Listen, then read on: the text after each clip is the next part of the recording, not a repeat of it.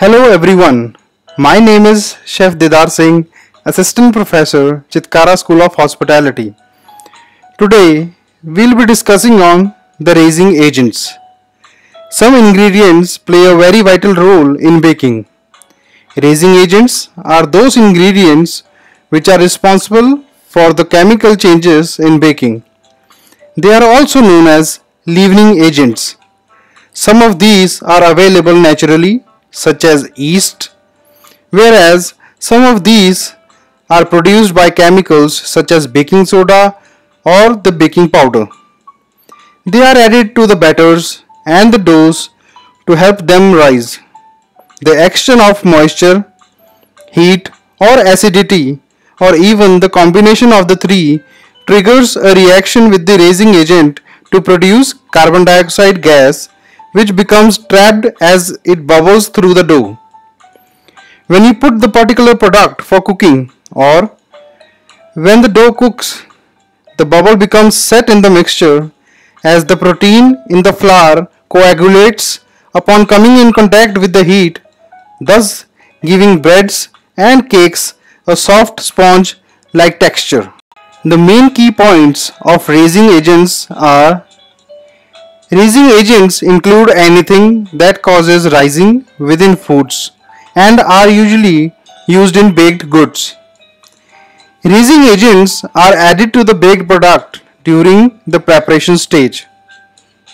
They create gas, air, or steam which expands when heated and causes the food to rise.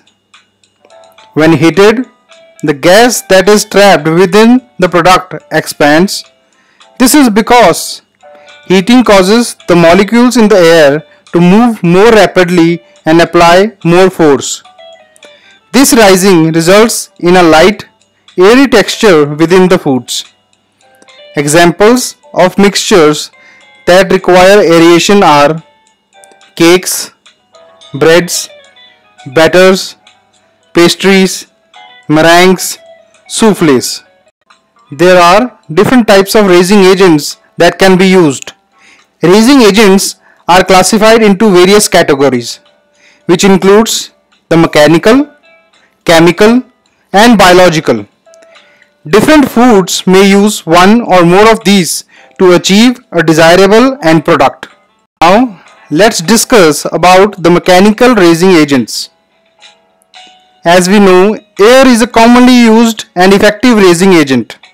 It can be added to a mixture in a variety of ways, such as sieving flour or lifting flour when rubbing in fat. Example, if we are making pastry, scones, or cakes. Creaming fat and sugar to incorporate air. Example, creamed cake mixture. Or while whisking to trap air. Example can be of eggs whisked to create a foam for sponge cakes, meringues, soufflés. Even the beating of ingredients together helps to trap air. The example can be of beating the eggs into a creamed mixture. Last but not the least, rolling and folding pastry. That is, creating laminations. This also traps air. The example can be of flaky pastry, rough puff pastry. We all know what steam is, but we might not know that steam is a common physical raising agent. It is produced from the liquids, example water, milk, even eggs, that are added to the mixtures, or from water contained in a solid component. Example can be of the butter. Examples of recipes which use steam as a raising agents are the batters, example if we are making Yorkshire pudding, and choux pastry. Choux pastry totally depends on steam as a raising agent or to give volume to the product. They require a high oven temperature to produce the steam to raise the mixture. This produces a light, open texture with large pockets of air left after the steam has escaped. Steam also works with air and carbon dioxide in cakes and breads, as well as with air in pastry to help increase their volume. After discussing the mechanical raising agents, let's now discuss the chemical raising agents. Chemical raising agents are those that require a chemical reaction in order to function. Common examples of chemical raising agents include baking soda, that is also known as bicarbonate of soda, baking powder, that is the combination of bicarbonate of soda plus cream of tartar, and self-raising flour. While talking about baking powder is used as a raising agent for a number of doughs and batters such as cakes, puddings, and biscuits. Baking powder is made from a combination of alkaline and acid substances. The composition of baking powder is usually of cream of tartar and bicarbonate of soda, which react when they come in contact with the moisture and warmth to produce carbon dioxide gas in the form of small bubbles. Baking powder is usually a single acting agent, which means it reacts as soon as it comes in contact with any liquid. Hence, it is extremely important to work quickly once milk or water comes in contact with the dry ingredients so that the resulting carbon dioxide gas does not get a chance to escape. While talking about bicarbonate of soda or the baking soda, which is used in a variety of dishes such as biscuits, batters, puddings, etc. As mentioned earlier, it can be mixed with cream of tartar to produce baking powder. It usually reacts in the presence of any acidic medium such as sour milk, buttermilk, or orange juice, which causes carbon dioxide gas to release, causing the desired result in baked goods. Now talking about self-raising flour. It is a flour that already contains baking powder and therefore only requires water to be activated. Let's now talk about biological raising agents. Yeast is a biological raising agent. It is a single cell fungus that feeds on simple sugars to produce carbon dioxide gas and alcohol. It is used as a leavening agent to produce a wide range of bakery products. The yeast that is used in the bakery or for the baked products is known as the baker's yeast. It helps in leavening the baked products and the breads. The various types of baker's yeast are fresh yeast, dry yeast, and easy blend yeast. Given the right condition, namely the warmth, carbohydrates, and moisture, yeast converts sugar to alcohol and carbon dioxide. This conversion process is usually known as fermentation. The carbon dioxide gas in the bread dough will expand when placed in a hot oven. Steam is also produced to help raise the dough. While talking about biological raising agents, there are various conditions that affect yeast fermentation, and that are the temperature, the moisture, and the food. The best temperature range for yeast is between 25 degrees Celsius to 35 degrees Celsius. If the temperature is too high, the yeast cells are destroyed. If too low, the action is slowed. In moisture, this is provided by the liquid in the dough.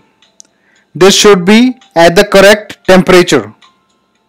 And when we are talking about the food, this is supplied by the starch in the flour. There are various other ingredients that can also affect the action of the yeast. That are salt, fat, and sugar. The using of salt excess will slow the action of the yeast by drawing the water out of the cells and destroying them. While using fat, a high fat content will slow the action of the yeast. Rich dough recipes often have a higher proportions of yeast to flour. In sugar or while using sugar, normally adding sugar will speed up the yeast growth, but large excesses of sugar can bind water and actually inhibit yeast growth. Let's now talk about the combination or the combining of the raising agents. The different types of raising agents are sometimes used together to aerate a mixture. A creamed cake mixture is a good example. This uses the mechanical force or the mechanical raising agents, the physical raising agents, and the chemical raising agents. While using a mechanical raising agent, air is added by sieving the flour, creaming the fat and sugar, and beating in the eggs. And while talking about the physical or the biological, or let's say talking about the steam. Steam is formed from the liquids during cooking. Now talking about the chemical one, carbon dioxide is released from the baking powder or self-raising flour when the liquid is added and during cooking. Let's now summarize on how raising agents work. The appropriate raising agent is added to the mixture and evenly distributed. When it is heated, one or more of the following will take place. Number 1. Air will expand. Number 2. Steam is produced from liquids and enlarges the air cells. The steam escapes and is replaced by air. Number 3. Carbon dioxide is produced when moisture and heat acts on baking powder. The carbon dioxide enlarges the air cells and aerates the mixture. The gases expand when they are heated. Number 4. Carbon dioxide produced by yeast cells expands due to the heat of the oven. Let me share some additional information on how raising agents work. Gluten in flour allows mixture to stretch as the reaction takes place. Mixtures must rise before the protein in the flour or the egg coagulates during the cooking process. When coagulation takes place, the mixture sets in its risen shape. Most importantly, the type of raising agent used will affect the final texture and appearance of the dish. The word leavening in the baking trade is used to describe the source of gas that makes a dough or batter expands in the presence of moisture and heat. Leavening agents are available in different forms, from yeast, the organic leavener, to chemical, mechanical, and physical leaveners. Bakers choose the appropriate type of leavening based on the product they are making. Thank you for listening.